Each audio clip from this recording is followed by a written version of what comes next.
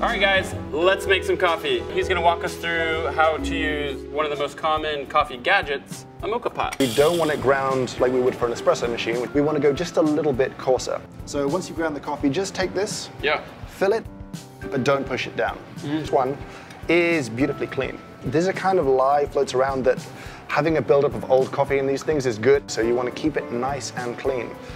So what we're going to do now is we're going to start on the bottom with hot water. Just fill it up just to right below the safety valve. I can pop this in? Yep. So when you put it together, just grab a towel because the bottom bit's going to be hot now. The water in the bottom is going to start to evaporate, but it's trapped, so it's going to build up a little bit of pressure. I can hear it going. It's going to apply pressure to the water, then push it through the funnel, through the coffee, and that's going to do the brewing for us. Once your coffee starts to flow, it'll look nice, look super delicious. Listen and wait, and as soon as you start to hear a gurgling sound, you want to cool it down. Just run it under your cold tap in the sink.